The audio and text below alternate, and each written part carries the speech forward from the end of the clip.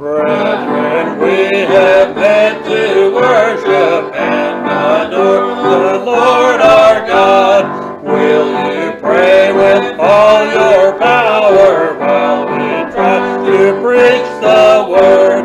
All is vain unless the Spirit of the Holy One comes down. Brethren, pray and holy manna will be showered all around. Brethren, see poor sinners round you slumbering on the brink of woe. Death is coming, hell is moving. Can you bear to let them go? See our fathers and our mothers and our children sinking down. Brethren, pray and holy manna will be showered all around. Sisters, will you join and help us? Moses' sister hated him. Will you help the trembling mourners who are struggling hard with sin? Tell them all about the Savior. Tell them that He will be found. Sisters, pray and holy manna will be showered all around. Let us love our God supremely. Let us love each other too. Let us love and pray for sinners till our God makes all things new. Then He'll call us home to heaven, at His table we'll sit down. Christ will gird Himself and serve us with sweet manna all around. Lord, thank you, God, that God, one day you're going to serve us. It's inconceivable, Lord. But God, thank you that we can serve you down here. Help us as we look to you tonight. Give us something that we can use and take home, and that'll help us to do better for the Lord Jesus Christ. Bless us now as we worship and preach and sing and all the things we do in your name. In Jesus' name we pray. Amen and amen.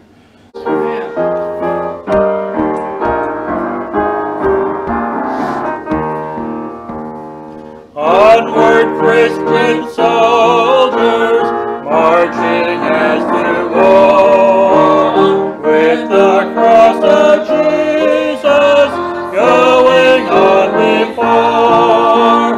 Christ the royal master leads against the foe, forward into battle, see His banner go.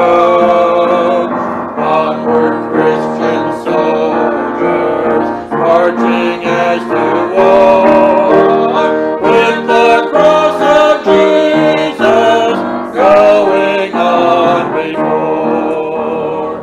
At the sign of triumph, Satan's host doth flee. On then, Christian soldiers, on to victory.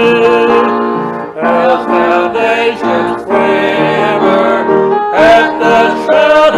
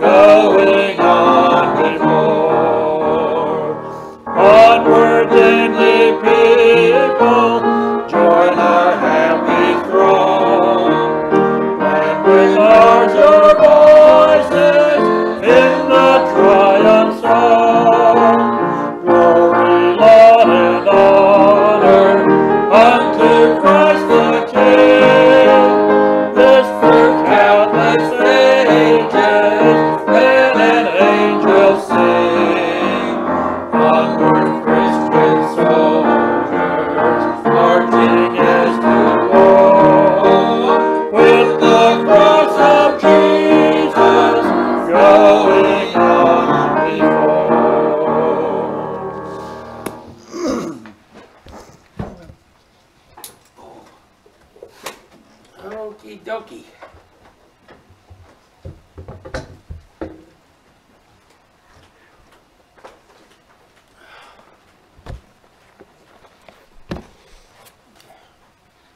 Turn to Galatians chapter 5.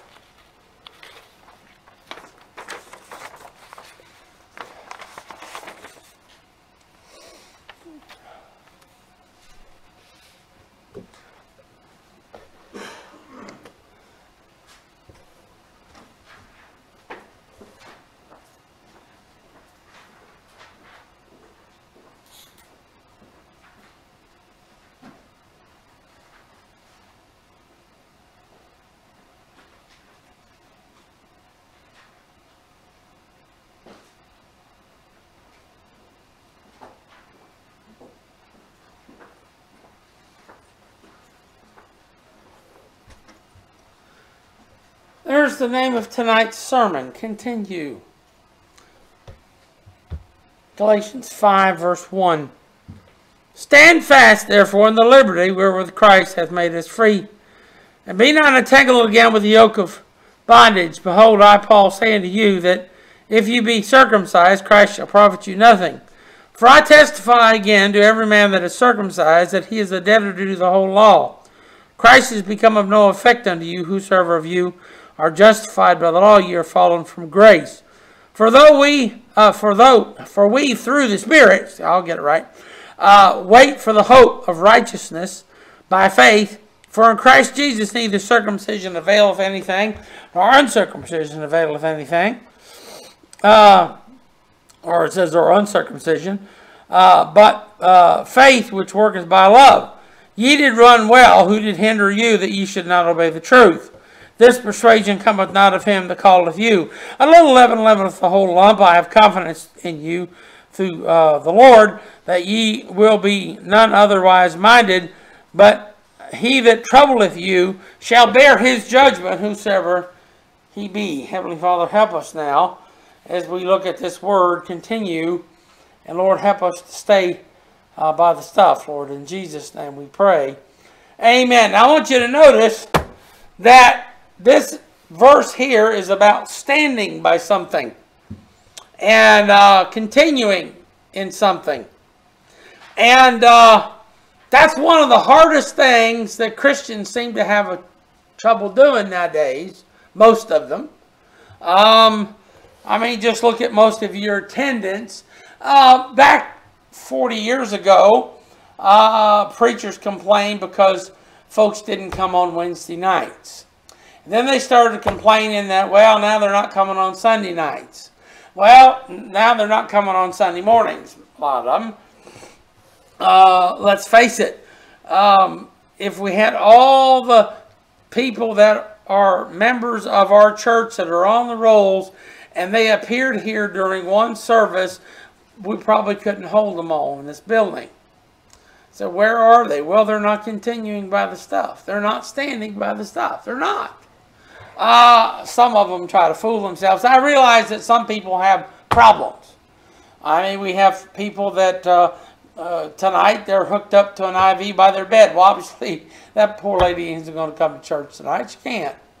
We have other people, you know, they had problems and they've been in the hospital lately. They're probably not going to be here till they get over being in the hospital and all that stuff. So, you know, there are perfectly legitimate reasons for not being in church. But the people I'm talking about are perfectly, you know, able to wander Walmart, you know, and go to the beach and, you know, whatever they do on Sunday aside from go to church. And my advice to them is they need to get back to the old-fashioned religion and start continuing in the faith. Galatians has a lot of this in it.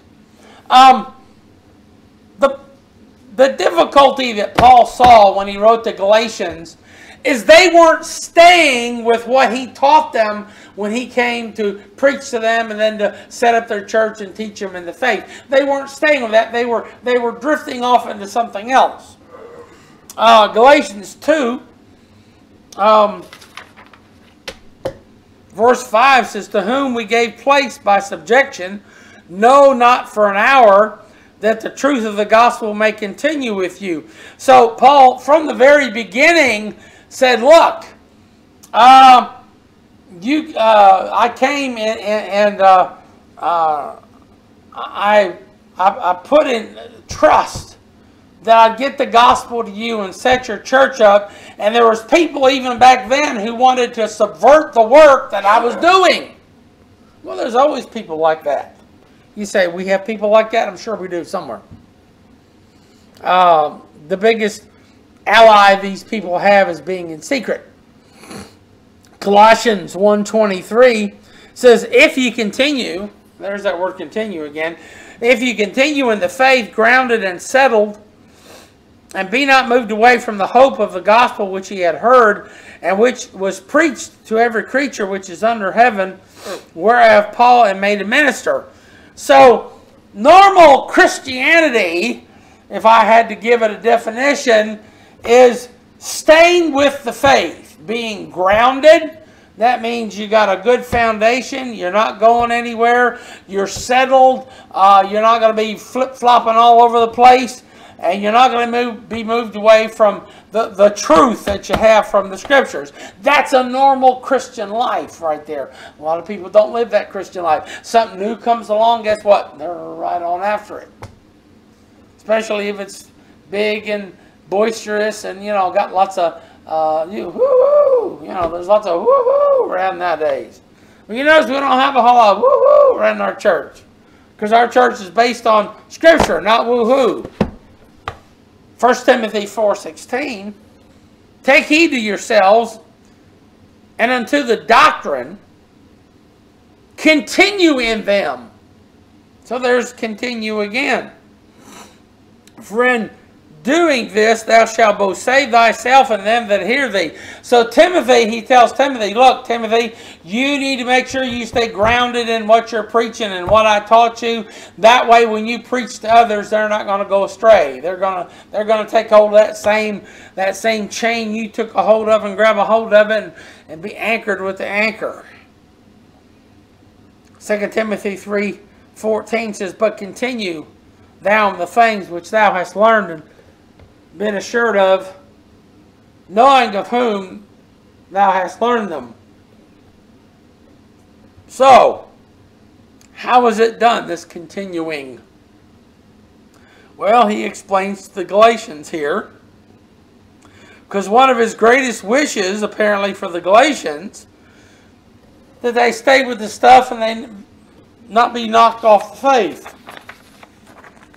So tonight, let's look at a few things about what's going to keep us standing for the faith and where we're supposed to be. First of all, I want you to notice there in verse number 1, it says, stand fast. We're supposed to stand fast in this liberty. And notice, we're supposed to be free from entanglements. Now, I'm not much of a fisherman, but what little bit I've fished, the greatest problem I had fishing was entangling that line once I got it in the water. You say, well, why is that a problem? Because usually you can't see down in the water. You don't know what's down there. And you throw that little fishing line out there with that little hook and bobber and things, and it goes plunk in the water, and it goes down, and you don't know what it's getting into. Someone could have dropped, something down in there and it got caught up, or maybe there was a big storm, washed a bunch of branches and stuff, and then floated down to the somewhere near the bottom, and that hook gets caught up in there, and it ain't going to catch no fish that way. It's entangled. Well, you can't get entangled. You can't. You say, well, how do you stand fast? Well, first of all, you got to stand fast in the Lord. Stand fast in the Lord. The Bible says as much. 1 Thessalonians 3:8. For now we live if ye stand fast in the Lord.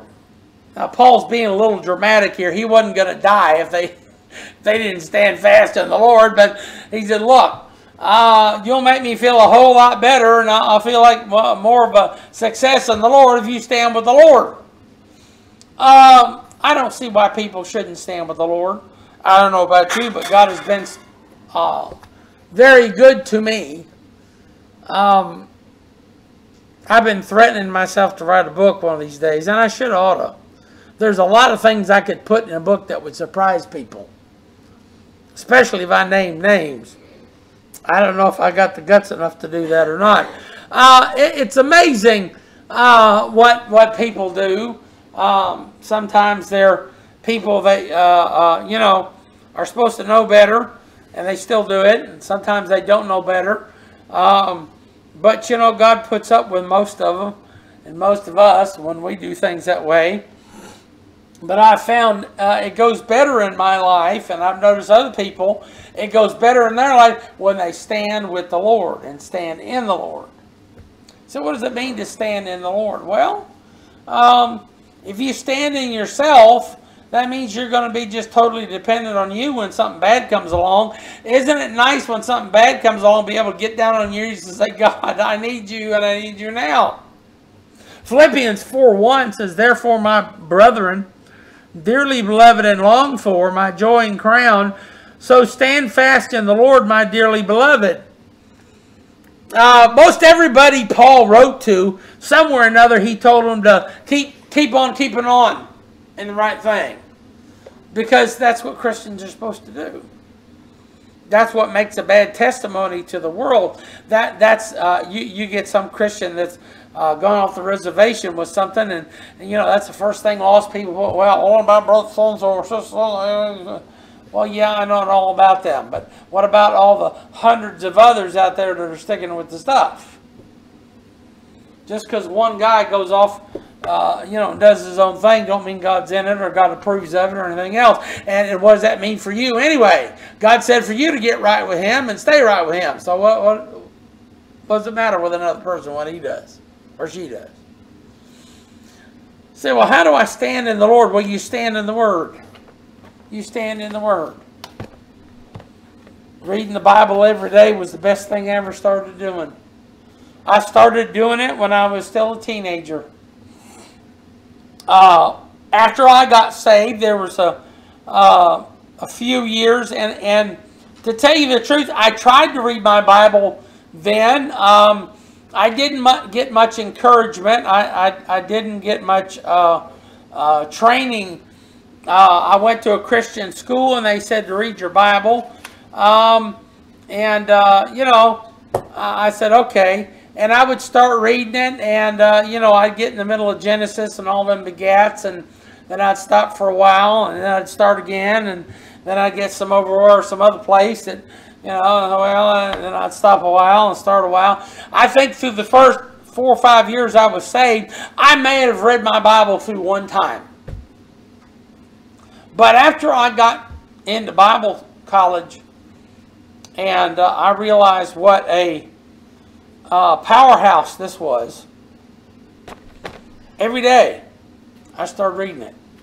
And I've read it through at least one time a year since then, sometimes twice.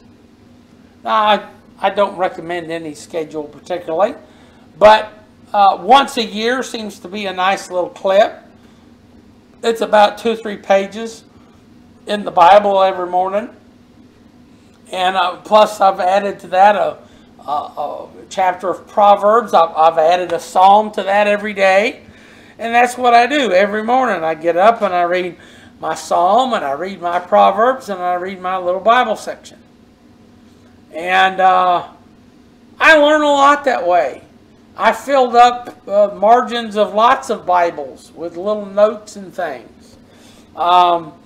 I got where I started going to the one of these dollar places, and they have these little staple little books. They're about that thin, and they fit in your Bible. And I started buying them, and I started writing notes in them. When I get a sermon, I have one stuck in the back of the one I read every morning. And when I get a sermon, I pull that thing out and I write the sermon out. Then later on in the daytime or next day, I get the little book out and I develop it into a sermon. Many of the sermons that you hear come from that little book, and which comes from just daily Bible reading. 2 Thessalonians, rather. Corinthians comes next. 2 2 verse 15 says, "Therefore, brethren, stand fast, and hold the traditions which ye have been taught, whether by word or epistle." So I want you to notice that this is tradition. You say, well, this is nothing but that old traditional. No, it's tradition based on the word. See, there's traditions where you have, these churches where they get up and get down and get up and get down, and, they make all kinds of things, and, they say these same little prayers every week. That's the other kind of tradition. When you're talking about the tradition of the word, that's something different. You got 66 books of things to explore when you're a preacher of the Bible. It's very nice. And there's a lot of things to study and to hold to. Here's Corinthians, 1 Corinthians 16:13. "Watch ye, stand fast in the faith, quit ye like men, be strong." Now I want you to notice that it takes fortitude, intestinal fortitude, to stick with the word. Look, life sometimes is kind of stinks. Your wife is sick, or your husband's sick, or your kids are sick, or the car's busted, or there's something wrong with the house, or some other thing that comes on in life, and it's very wonderful to have something that you can depend on that doesn't change all the time. You can go to God and say, "God, the junk's at it again. I need your help." And God's there for you.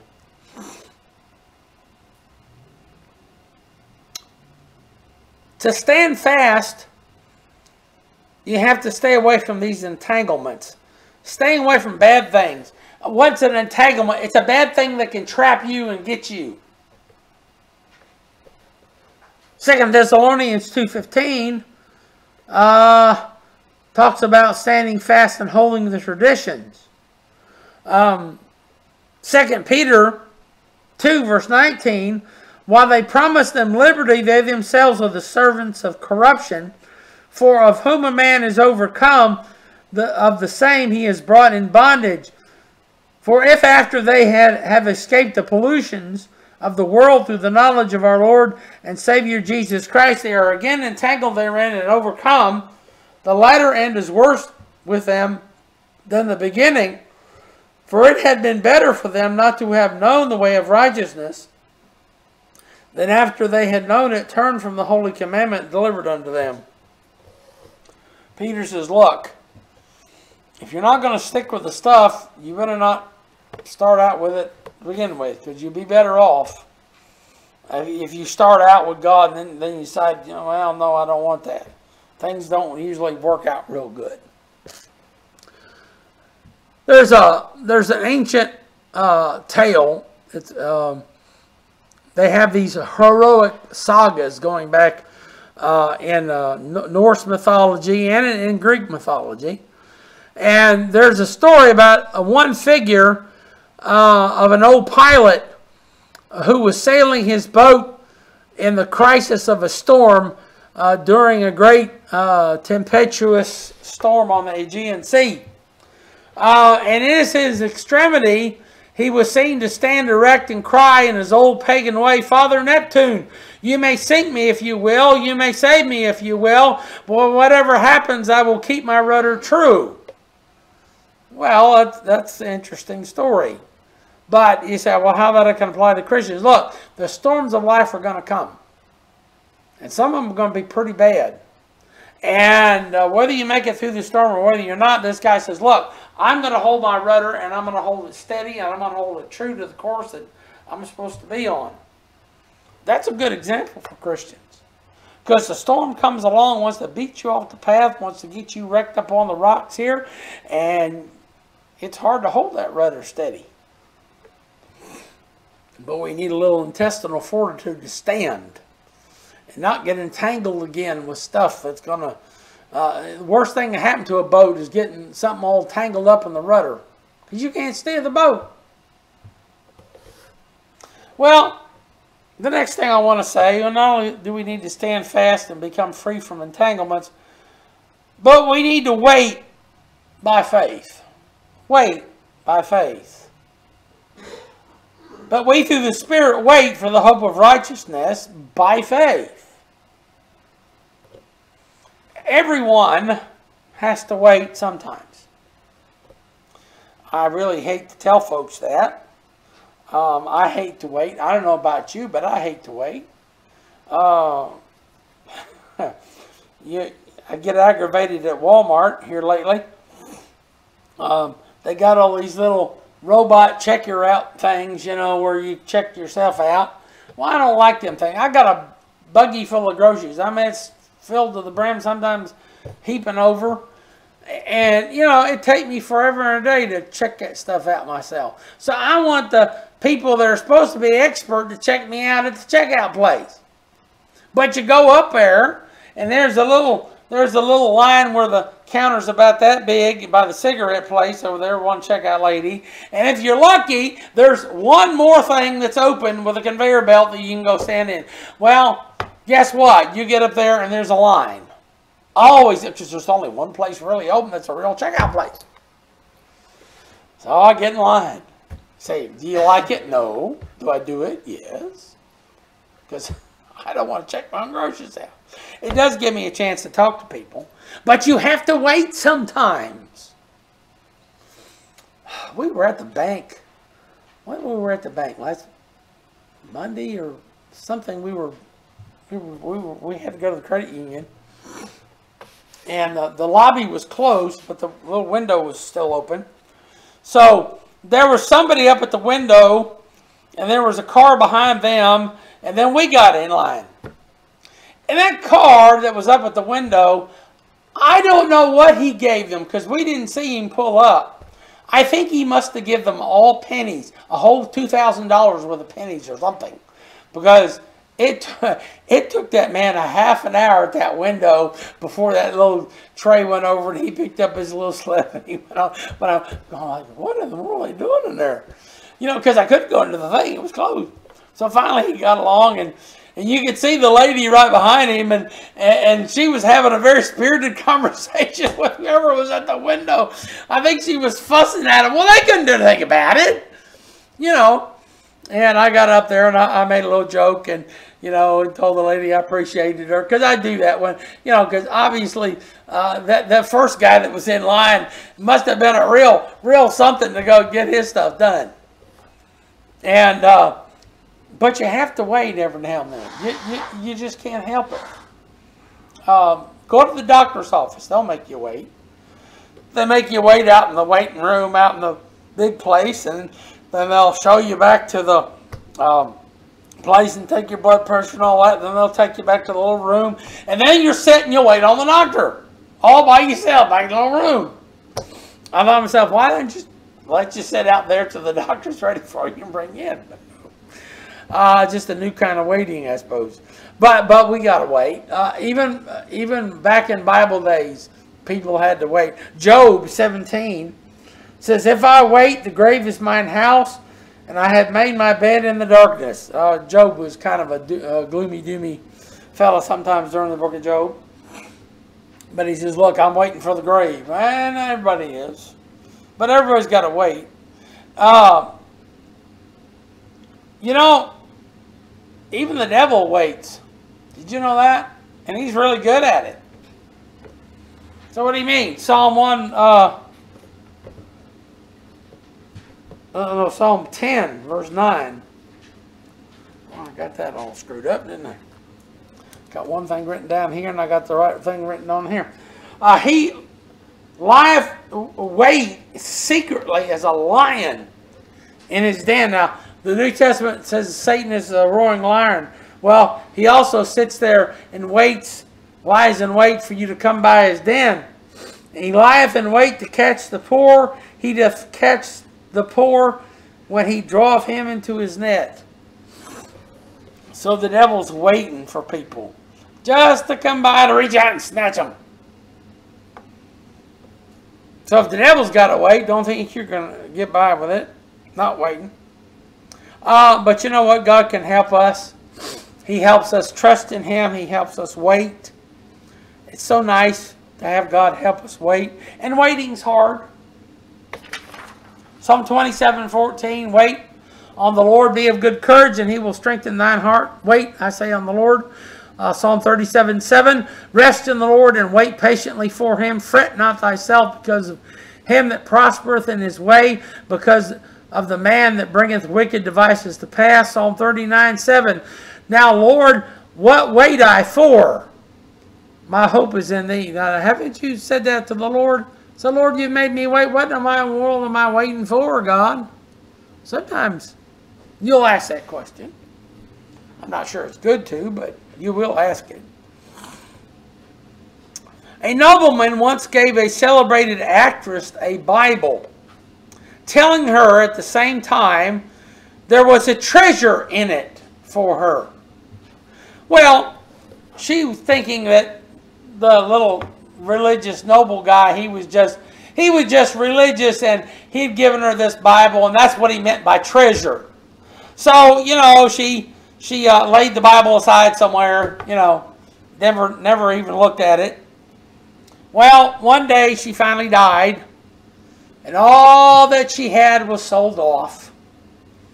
And the person who bought the Bible got it, and turning over the pages in the Bible, lo and behold, he found a note, a bank note, for $2,500. He thought to myself, well, I wonder if this lady knew this was in there. Well, she didn't. See, he told her, go, I'm giving you a treasure, and she didn't even think enough of the Bible to even look in it, and did without that money all the time, and then died without having it. And here's this guy, you know, had she read her Bible, had she even looked through it, she would have found this little goodie in there for her. You have to wait by faith. You have to have some faith that God's going to do some things for you. Not only that, lastly, there's the working by love. You know what? We need to work for the Lord. And God works for us. And it should all be done by love. Verse number 6 there in chapter 5 of Galatians says, for in Jesus Christ neither circumcision availeth anything, nor uncircumcision, but faith which worketh by love. So that waiting by faith and that standing fast in the faith, all that has to work by love. It's the kind of grease that greases the gears for the Christian. God works in us. Ephesians 1:19. And what is the exceeding greatness of his power to usward who believe? According to the working of his mighty power. God's all the time wanting to work in your life, in your heart, in your mind, and you ought to let him. It's a great thing to have God work on you. There was an old farmer. He had a unusual weather vane on the barn. Inscribed on the arrow were these words, God is love. And a passerby turned in the gate and asked the farmer, what do you mean by that? Up there on the weather vane. Do you think God's love is changeable? Is that what you're trying to say? That it veers about as the arrow turns in the wind? He said, oh no. The farmer said, no, that's not what I mean. What I mean is, no matter which way the wind blows, God still is love. Amen. That's a good way to think of it. God's all the time working in us. And you know what? God working with us helps us to work. I mean, sometimes we think we've done this great thing for God, and when it really boils down to it, God has been working to help us do this thing all along. And we should give him the credit. Colossians 1:29, whereunto also I also labor, striving according to his working, which worketh in me mightily. So Paul said, look, I've been here working with you and striving and doing all this thing, but really when it turns down to it, God's been working in me so I could work for you. And I want to say this, lastly, is payday is coming. Payday's coming. Look, if you stand by the stuff, and you wait by faith, and you work by love, payday is coming. 2 Timothy 4, 7 and 8 says, I have fought a good fight, I have finished my course, I have kept the faith. Henceforth is laid up for me a crown of righteousness, which the Lord, the righteous judge, shall give me at that day, and not to me only, but unto all them also that love his appearing. I love his appearing. I can't wait to see him. And that day when we see him, and we stand before him, and he brings out all the things that we've done, I hope he says, well done, thou good and faithful servant. In conclusion, I want to go to 2 Peter chapter 3, verse 3. It says, knowing this first, that there shall come in the last days scoffers, walking after their own lust. Boy, we live in that day, don't we? There's more scoffers walking after their own lust, and Carter's got a little liver pill, boy.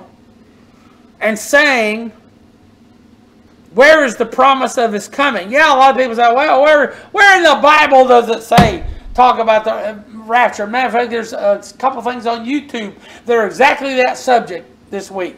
One says, the rapture's not in the Bible. Another one says, is the rapture in the Bible? I haven't looked at them. I don't care to look at them. I know that the rapture's in the Bible. The word rapture's not in the Bible, but that don't mean the thing ain't in the Bible. That's just something we learn to call it. It's the great catching away. It's the day that he comes and gets us and takes us on to glory. Those that are dead in Christ and those that are alive.